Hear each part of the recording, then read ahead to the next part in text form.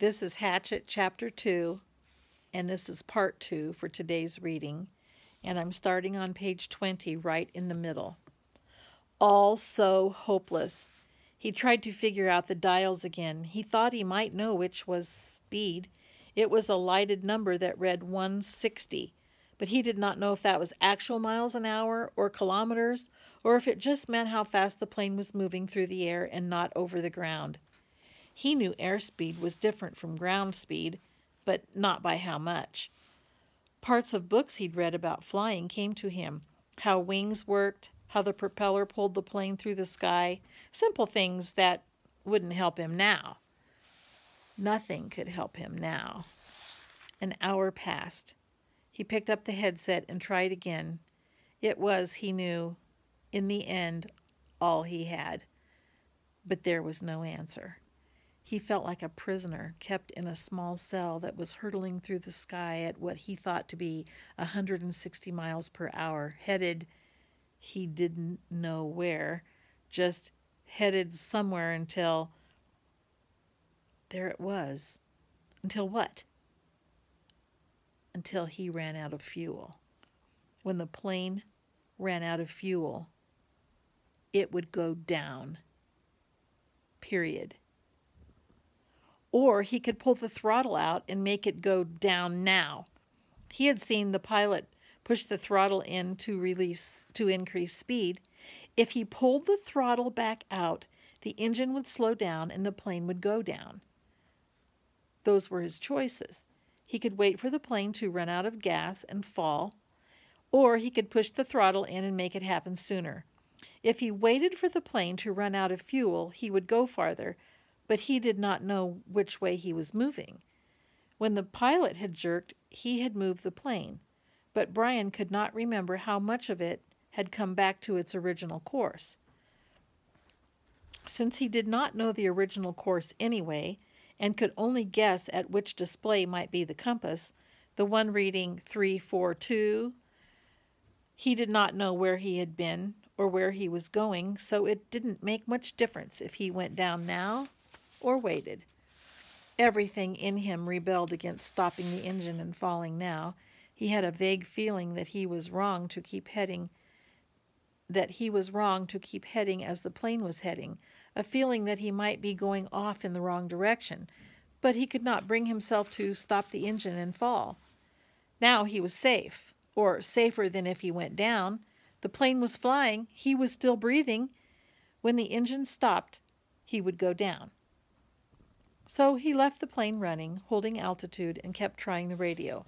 He worked out a system. Every 10 minutes, by the small clock built into the dashboard, he tried to radio with the simple message, "I need help. Is there anybody listening to me?" In the times between transmissions, he tried to prepare himself for what he knew was coming. When he ran out of fuel, the plane would start down. He guessed that without the propeller pulling, he would have to push the nose down to keep the plane flying. He thought he may have read that somewhere, or it just came to him. Either way, it made sense. He would have to push the nose down to keep flying speed, and then, just before he hit, he would have to pull the nose back up to slow the plane as much as possible. It all made sense. Glide down, then slow the plane, and hit. Hit. He would have to find a clearing as he went down. The problem with that was that he hadn't seen one clearing since they'd started flying over the forest. Some swamps, but they had trees scattered through them.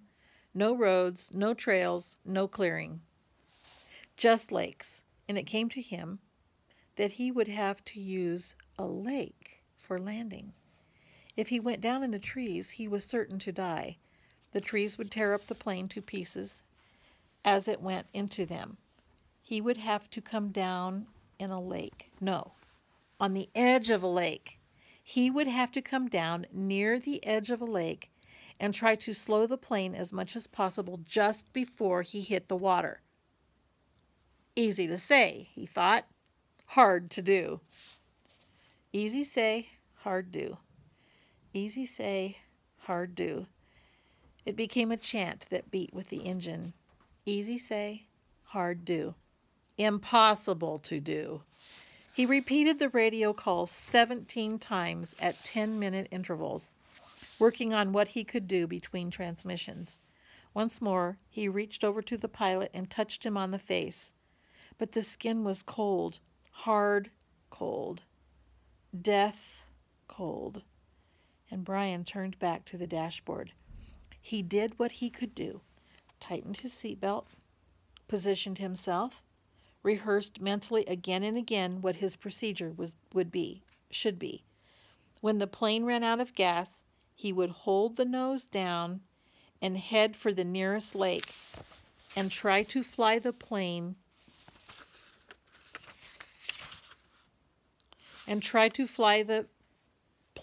kind of into the water.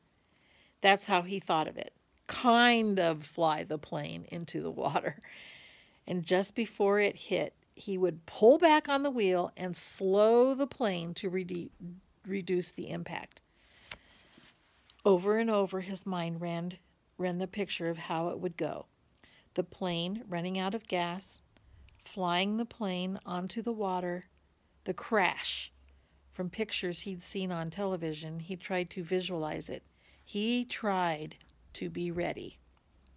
But between the 17th and 18th radio transmissions, without warning, the engine coughed, roared violently for a second, and died. There was a sudden silence, cut only by the sound of the windmilling propeller and the wind past the cockpit. Brian pushed the nose of the plane down and threw up. Now, isn't that a good place to stop reading for the day? So we've left Brian Robeson up in the air, doesn't know how to fly the airplane. Oh, well, that'll keep you on the edge of your seats until Chapter 3. See ya.